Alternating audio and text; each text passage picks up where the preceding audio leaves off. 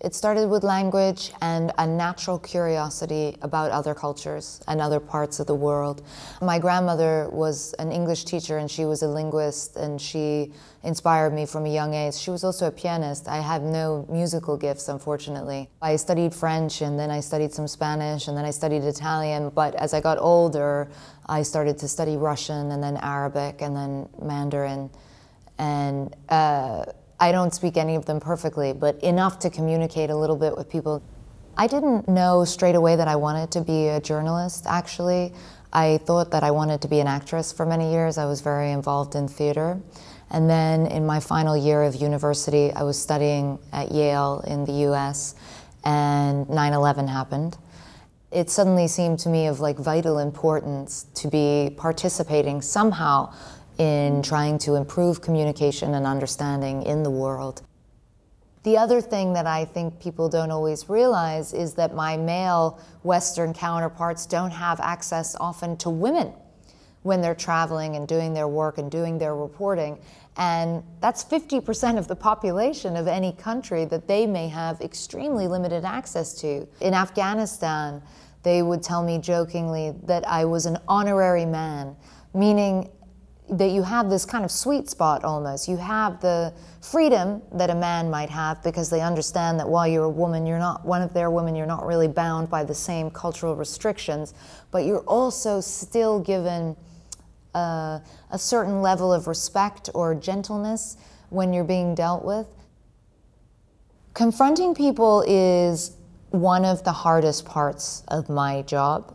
And it really, nobody prepares you for how hard it is. If you're in the Middle East and I'm a woman and I'm interviewing an Islamist leader of some rebel group and calling him a liar or confronting him with a war crime, it's incredibly intimidating moment. And you're waiting for the reaction and you don't know what it's going to be. So I do it because we have to, because that is the fundamental duty of the media, I believe, is to ask the questions that the viewer wants to know the answers to.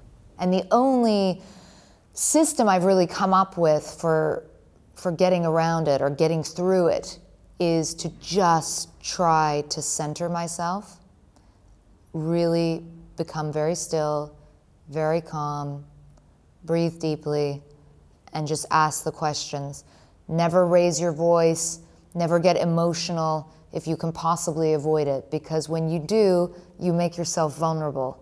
You have to really be, if you think of it as playing a poker game, you really have to have your poker face on if you're going to be able to pull it off in a way where you don't feel that you're making yourself vulnerable, because the natural reaction of someone when they're being confronted is to attack. I would always advise young women never to fear your own ambition.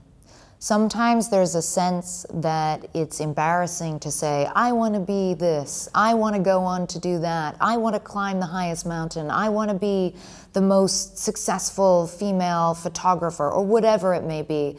And the reality is, never apologize for having big dreams, because especially when you're doing something really challenging like reporting in conflict zones, you need to have big dreams. That is what will keep you going. That feeling in your gut that this is something you have to do, that is what is going to fuel you through the toughest times. Any journalist will tell you that so much of what we do, especially in TV, is being in the right place at the right time, and you're there, and this fantastic scene just unfolds around you, and you almost don't need to have any words because the pictures will speak for themselves, the emotion of the people, the words of the people. There's no two ways about it. You can work so hard, but luck is definitely always a factor.